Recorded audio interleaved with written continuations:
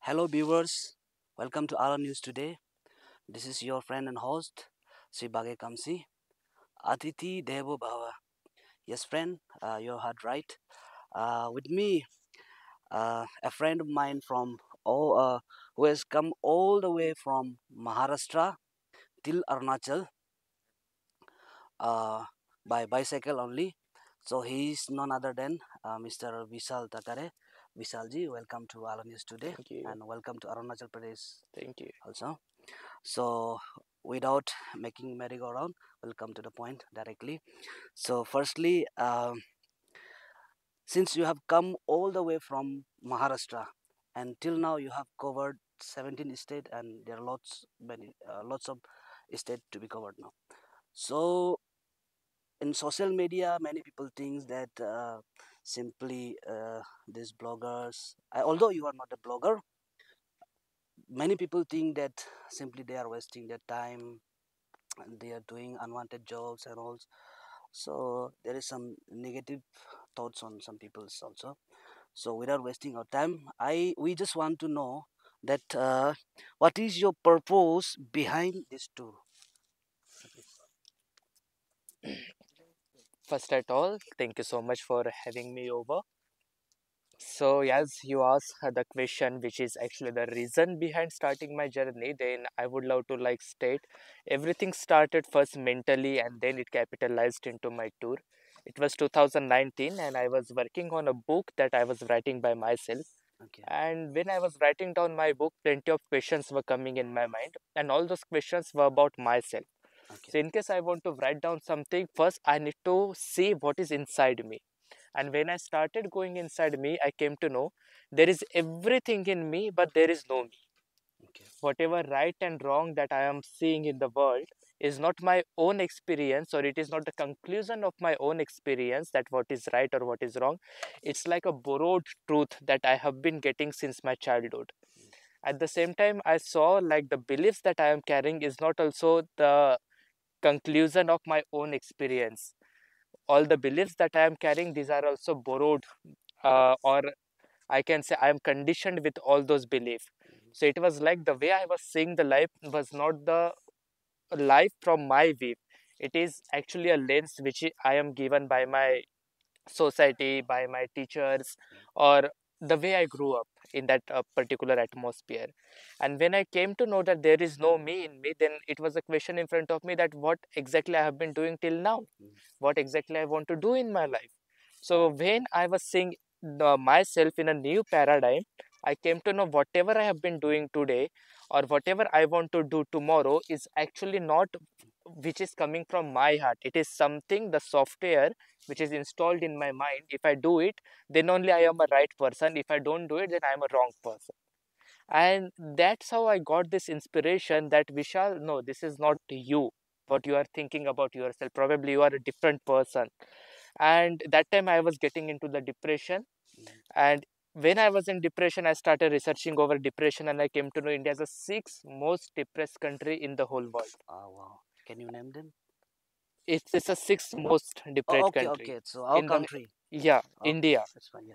And in 2019, most suicides happened only and only in our India. Okay. So when I saw that thing, somewhere I had that intuition, it may be my future also. So I had two options. That time I was victim of insomnia as well. Okay. Either live my life in the same way by being a medium to fulfill the expectations of the society, or else give birth to myself by myself, or Okay. press the restart button of living life. Then Okay. I pressed the second button. It was the second option, and I decided to leave my place and search for the life, because the life that I was seeing was from someone else's eye. But now that was the time that I wanted to see the life from my eye, from my experience, and from my own realization.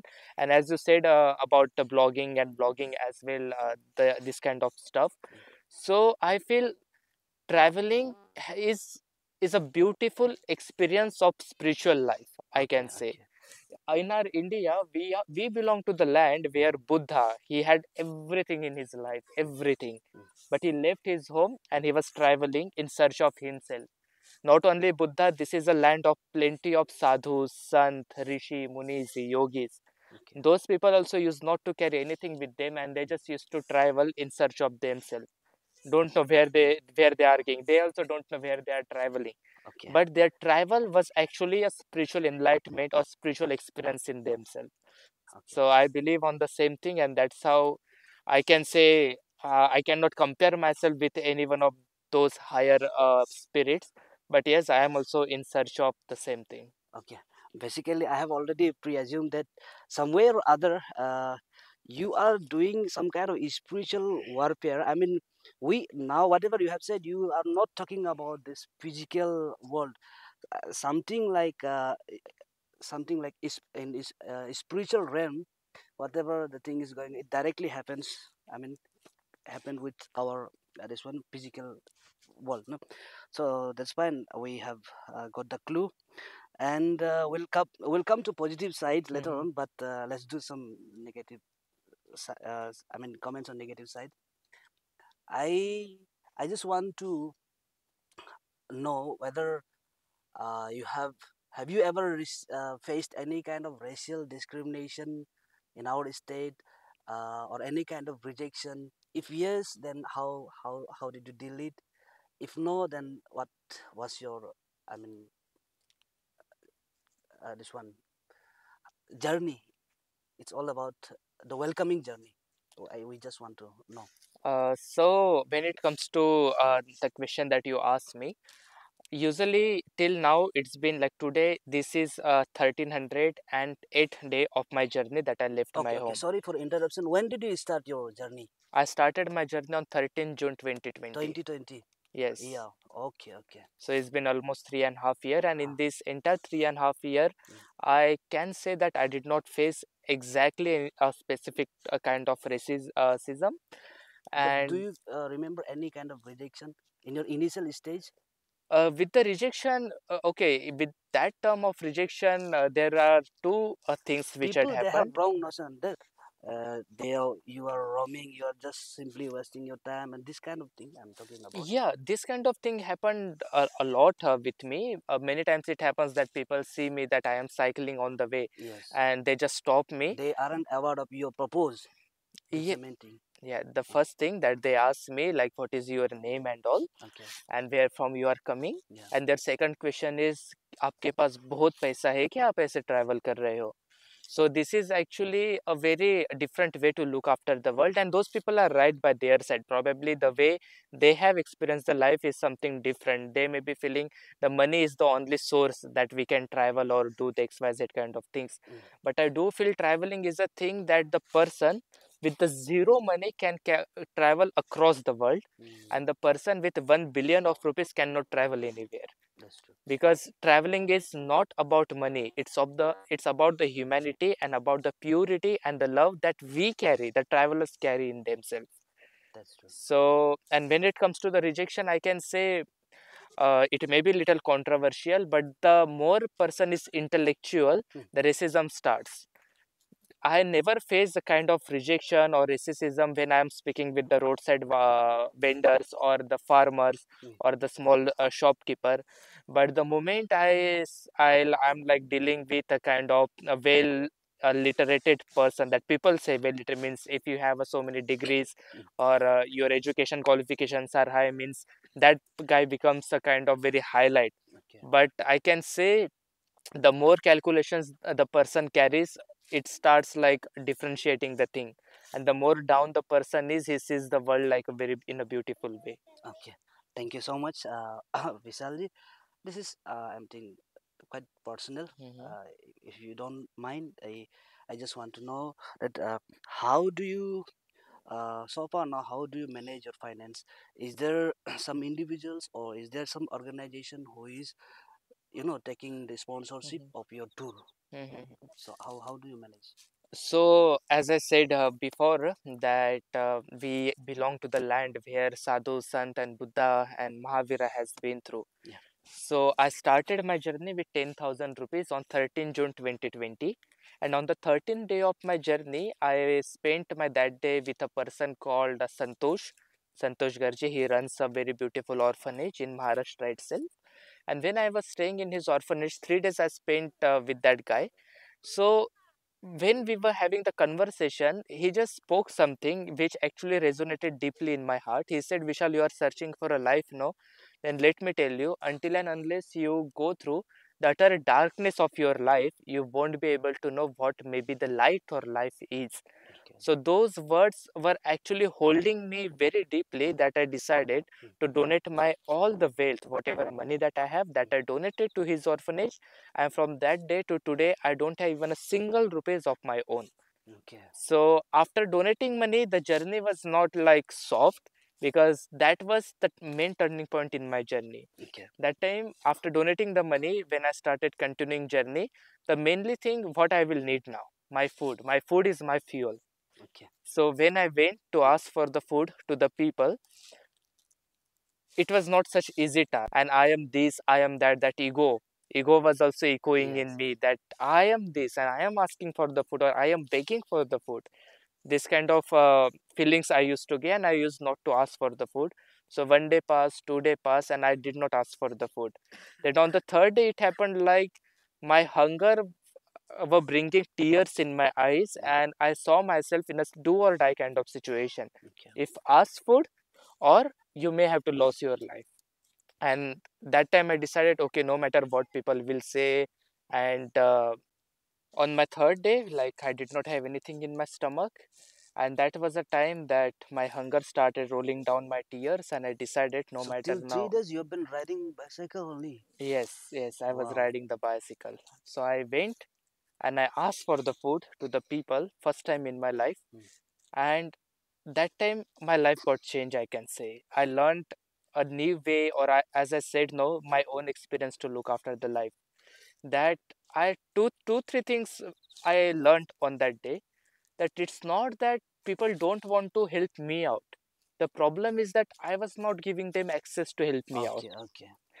It always, we don't yes, we are taught like always be like that, be like that. Mm. But sometimes being like this also is very beautiful. Sometimes we don't need to be the replicate stone in us. Sometimes we need to be like a water, to just flow with it. And the second thing which I learned on that day, that no matter where we go in the world, no matter where we go, it may be the smallest village or the largest city, there will be at least one person, when you will become like a water, he would love to do something for you. And everyone is thirsty for the love, everyone wants love. Okay. So that time when I accepted myself, uh, uh, the way I am, like, I don't have anything, yes, I am as same as like asking bhiksha, or I am begging for the food. When I accepted myself, my journey became much more beautiful, because people were not only offering me the food, they also used to give me the parcel, that if I feel hungry, then I can have something along the Oh. way. Wow. Even today in the morning, I was staying in the hotel Alo. I was hosted by one of the bike rider Karik. Okay. And when I left, the manager of that hotel, he offered me free of cost breakfast. Actually, someone else, there was a couple from Tezpur, they offered me a breakfast. Okay. And when they wanted to pay bill of my food, that manager did not accept from them. On the top of that, that manager gave me a bottle of juice, that if I feel hungry along the way, I can have it. Thank you very much, brother. Can you slightly just mic? Yeah. Okay. Lastly, brother, uh, at the beginning of our conversation, something very important you have throw light on that thing. You see, in this 21st century, and after the advent of this artificial intelligence, after the advent of the social media, many people, they are suffering from loneliness, suffering from depressions. They just want to be alone. They just to be and be by themselves. They just want to explore. They just want to uh, they just want to go wherever they want to, so that some I mean some insights they can from their own. But the thing is that our society is not like that. They will accept this kind of tour and all. So there might be so many youngsters who want to pursue this kind of passion, who want to do this kind of tour.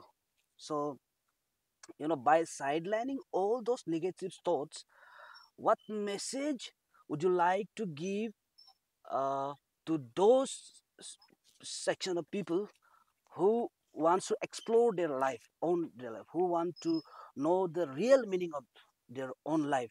So, what would be by from your experience, what would be the message you want to give them all? So, first of all, I would love to say that depression is not a something like a poison. I feel in my life today, if there is anything that I am really grateful for is for my depression. Depression came with the blessing for me. If I would not have been depressed by that time, then probably I would not have chosen this way of living my life.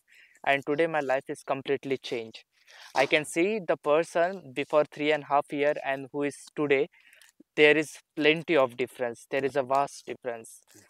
And second thing, each and everyone in his life or in her life is going to be depressed for sure. One day everyone is going Once to in a be in the lifetime. depression. Yes, exactly.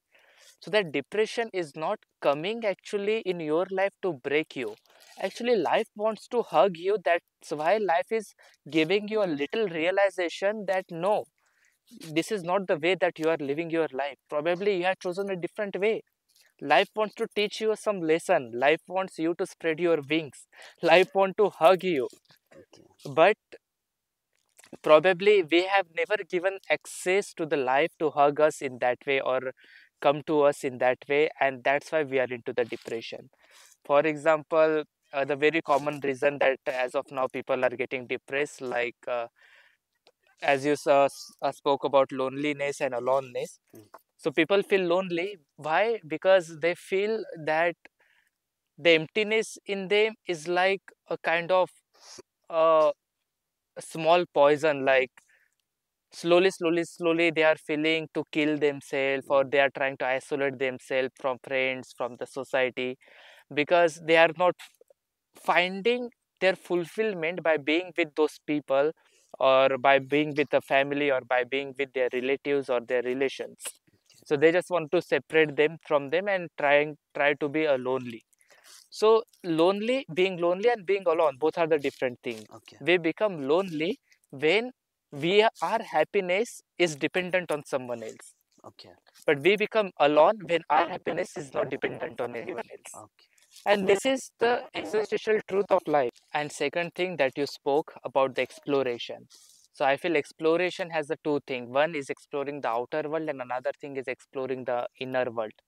And I feel traveling, for me, traveling is not only covering distance from one destination to another, it's actually covering the distance from mind to the heart.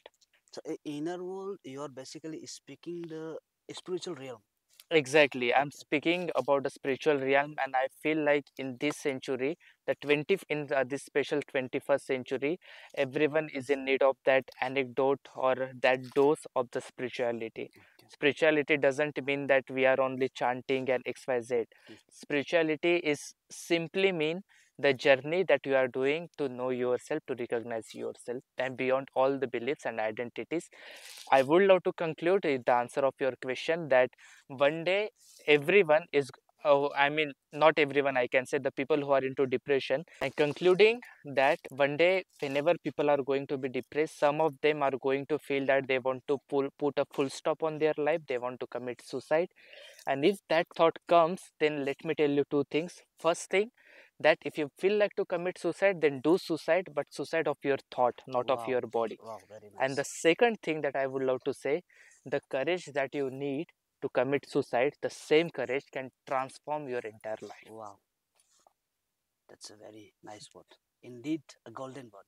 So, Thank you. thank you very much, Brother Vishal. So, dear viewers, let me tell you one thing. So, Mr. Vishalji, from tomorrow onward, he'll living towards Mechuka.